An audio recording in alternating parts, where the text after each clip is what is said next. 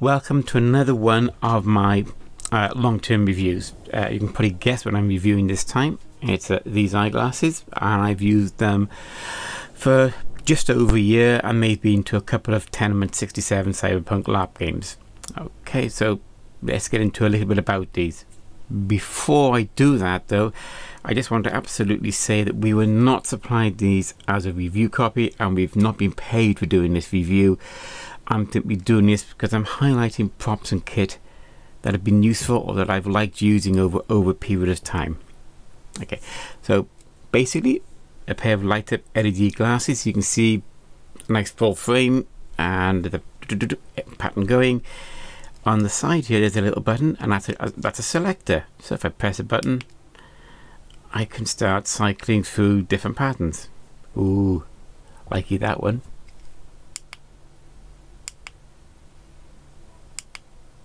Okay, so let's have a little look at these. Okay, so they're fairly thick plastic, definitely heavier than normal glasses, but not so much that you're going to really worry too much. I have worn these all day long and with no ill effect. No, not really much worse than wearing a pair of glasses. Okay, the controller is a little button up here, one long press on, one long press off, and a selector as you saw to get for the patterns. And they're powered by a rechargeable battery, which has a really standard little USB port here for charging, so you can charge them from any USB charger or any kind of battery pack you've got. Very easy to keep charged, and I have worn them to effect pretty much an entire day and well into the evening, and I've not lost power yet, so they definitely seem to be okay for LARP. So nice and easy to use. Now, you might be wondering, can I see anything through these? And the answer is yeah, I can actually see pretty well. I mean, I'm set here and I can see my camera setup, and I've in-game, excuse me for scratching my nose, and in-game I could absolutely see all the players and see what was going on. Yeah, you do get this barring effect across your eyes, but that's all, and it's, you know, not bad at all. Way better than using most masks that I've experienced over the years. I'll just give you a little view of the inside. You can see that we've got a hefty frame here protecting your face, and little bars there. Those are supporting the LED lights.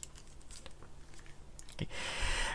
I'm highlighting these partly because of the result I've had of them from other players. The feedback has been really fantastic. Everybody absolutely loves these, wants to have a look at them, wants to have a go. So yeah, they're popular.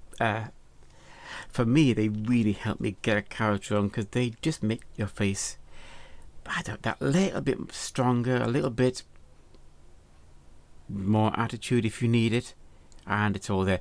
Now you're probably picking up some reflections from the front of these. That's going to turn these off a moment. So off we go. 1, 2, 3, and off. And with the lights not on, they are actually quite mirrored. So they convert almost into a mirror shade visor. Okay, that's for Cyberpunk, 2 birds with 1 stone. Okay. So I'm going to give these an absolute thumb up. They were about £12 or so. I've used them several times, and I plan to use them a lot more in the future. So yeah, light up eyeglasses, absolutely worth looking at. And thank you for watching the video. Don't forget to hit the subscribe button and to ring the little bell to be notified when things come up. Or why not pick one of these? Come on, just anyone. That one? That one. I'd go with that one.